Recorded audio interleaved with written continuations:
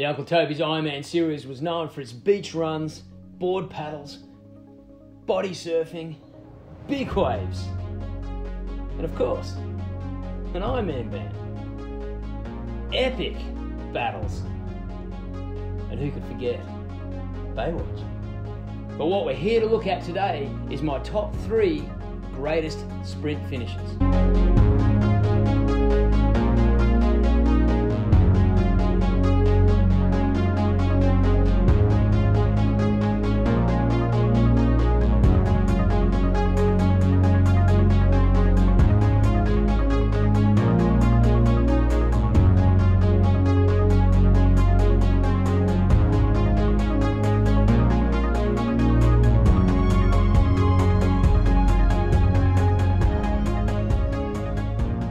Alright, I don't know about you, but I'm pretty motivated after that intro. I'm Guy Andrews and welcome to Guy's Garage.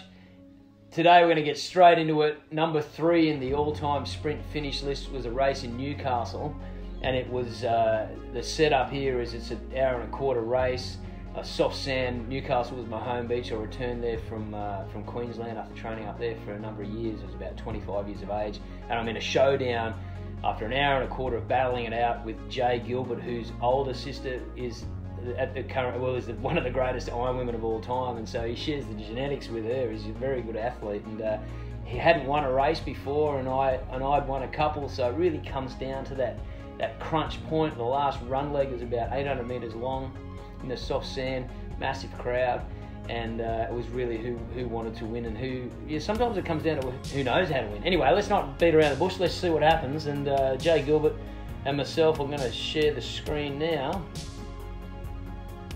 Here it is. I'll commentate. There's the crowd. Tens of thousands of people used to come out. Here's the kick. So we've been sitting in the last 800 metre run, and we've got a few hundred metres to go. I love to go out early in these sprints. You can see Jay giving it everything. Jay's about 21 here, I'm 25, so a little bit more experienced athlete. And the old shock and awe technique, go for it and don't give up and don't look back. I was feeling pretty good at this point, clearly, because I'm raising the hand.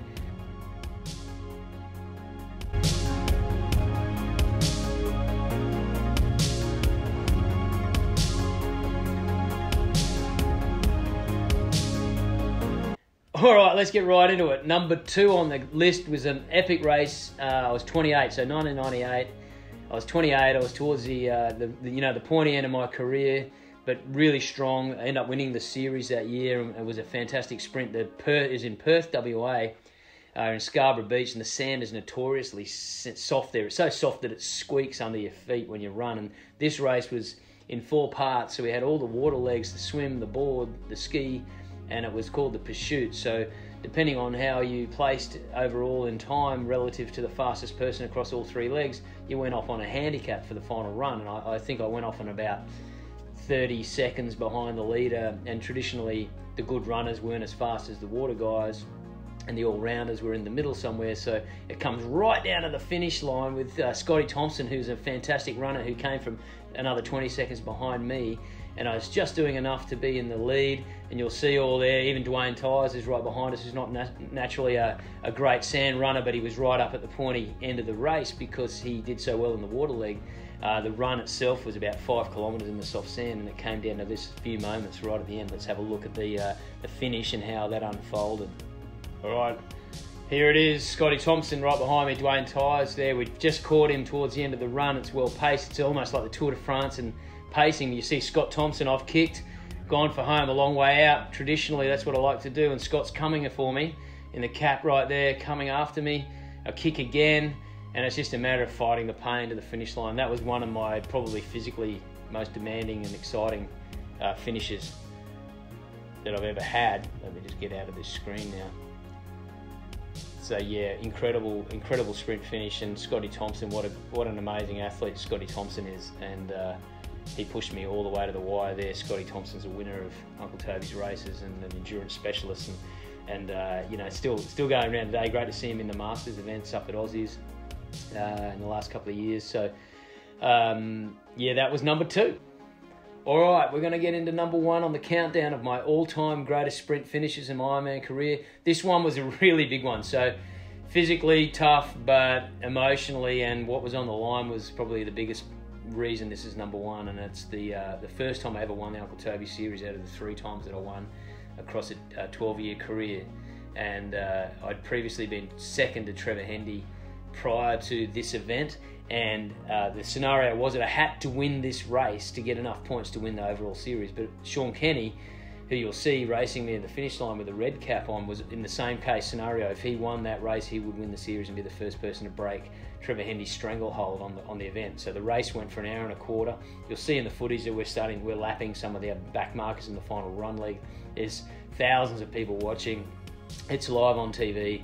It's super exciting, and it's coming down to the wire between the 2 guys that can take the series. And so whoever wins this race wins the series for the first time ever in the 4th year of the Uncle Tobys series. So it's quite a significant race. So let's go and have a look at the finish.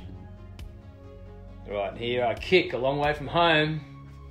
Turns out to be a habit in future years, but this is 1993. I'm 23 years of age. See Sean, the back markers about to go around for their next lap. Sean in the red cap. And this is it. Whoever wins out of us 2 wins the series for the first time ever in 4 years after Trevor Hendy's 3-year dominance. So pretty crazy, a lot of pressure. I remember lifting my arms and feeling they were light and heavy at the same time, if that's such a thing. But to win that was just an amazing experience. And you can see how much that meant to me. A lot of hard work went into that season, and to win that race, you know, what do you say? I mean, a picture says 1,000 words.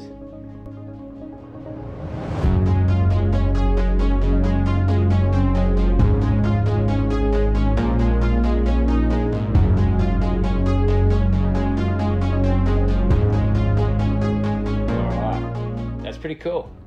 Well, thanks for watching my top 3 greatest sprint finishes of my Ironman career.